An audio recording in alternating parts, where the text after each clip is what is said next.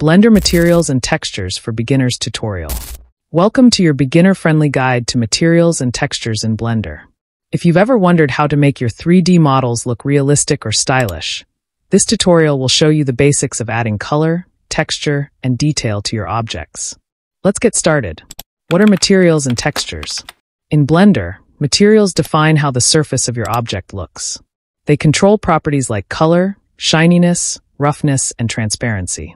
Textures are images or patterns applied to these materials to add detail, like wood grain, metal scratches, or fabric weave. Together, materials and textures bring your 3D models to life. Creating a basic material.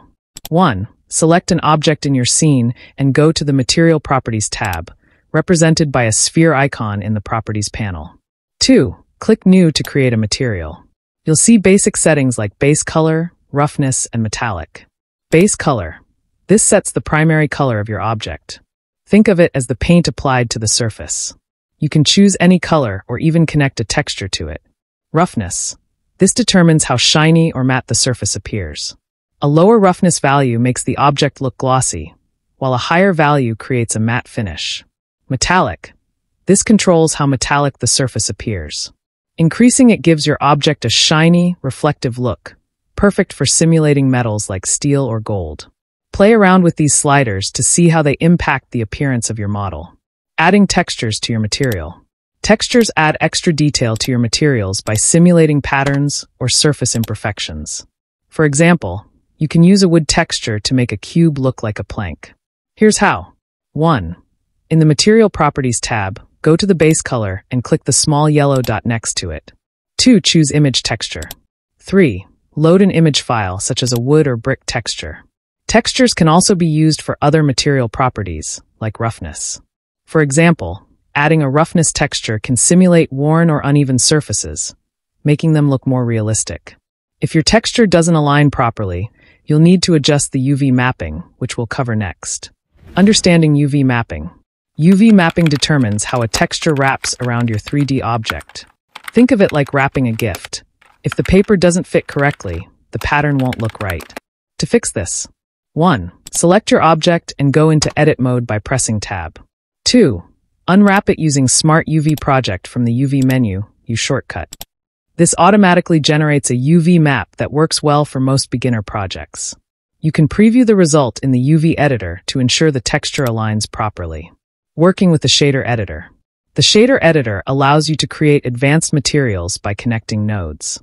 At first, it may seem complex, but understanding the basics will open up a world of creative possibilities. 1.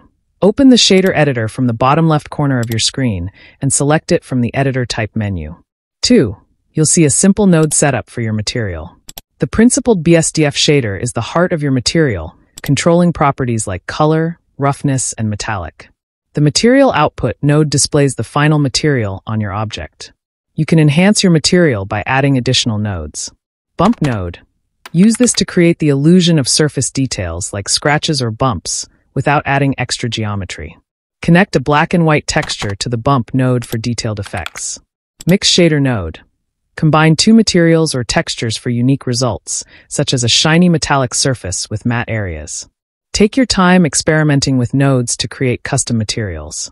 Tips for materials and textures. 1. Use high-quality textures for better results. Websites like Polyhaven offer free, high-resolution textures. 2.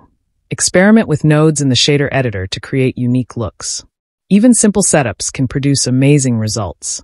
3. Enable Material Preview mode in the viewport to see how your material looks in real time. 4.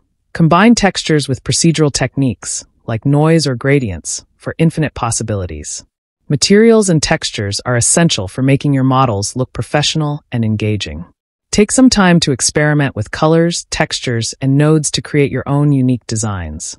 If this tutorial helped you, don't forget to like, subscribe, and leave a comment with what you'd like to learn next. Happy blending!